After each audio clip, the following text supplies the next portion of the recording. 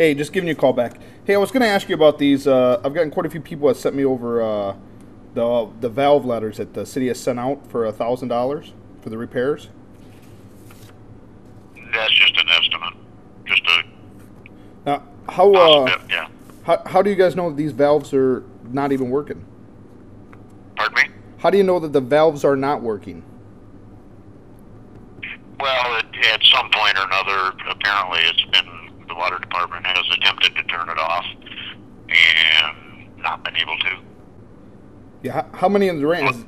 I mean, so far it seems like quite a few people have gotten these letters. Having a hard time hearing you. What'd you say? Oh, I said that it seems like quite a few people have gotten these letters. Yeah. Yeah.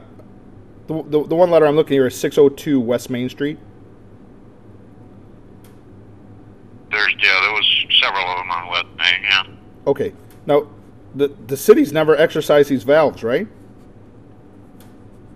It's the responsibility of the property owner to maintain the valve. I know, but Steve, nobody can get to the valves. You guys have a special tool that goes down to shut the valves on and off. So the property owner, it's not like inside valve where the property owner can get to it. This is the only access to these valves is the city. Well, no, people work on them all the time. I mean, they have to do it through the city. But it's according to city code, it's property owner's responsibility to maintain them. How can a property owner get to the valve without digging up the front lawn? Well, most of them are visible. I mean, okay, so we can we shut off and can we shut off our water and turn it on? Shut off what? Can we shut our water off and turn it on? Through that water connection out there, can we access that water connection and turn it on and off when we want? Yeah, most of them. So, I mean, mine at Wickshire I can't. I live on Wickshire Lane, and I have a concern that I have no access to that valve. I don't know what you mean. You have access to it. You just have to go to the city.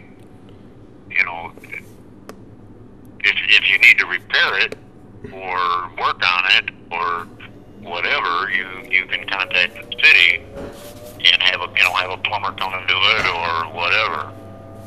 But I'm saying to exercise that valve to turn it on and off to make sure that the thing's working. I mean, if you guys haven't touched it in years, and then you guys come out to shut it off, and then it breaks and you guys turn it off, because a homeowner can't touch the valve, right?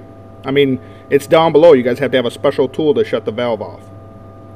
It needs to be a qualified person, right? Right, to shut that valve off. And so these valves have never been exercised by the water department, have never been turned on and off randomly just to make sure they're on and off. I mean, that they're working.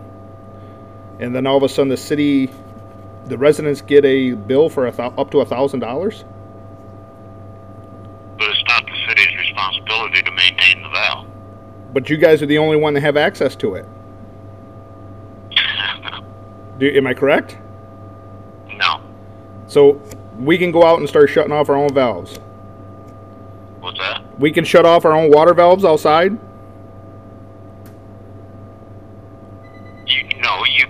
If you need it shut off, you can contact the city and arrange that. I mean, you can't just anybody can't just go in there and mess with it. Okay, well then how do you expect... It has to be done through the proper channels. Okay, then how do you expect a homeowner to maintain these valves? Just call the city. So we got to call the city and have you guys come out to maintain the valves for us? We can do that. If the homeowner wanted us to come out and exercise their valve, we can do that for a fee. So you would charge a fee?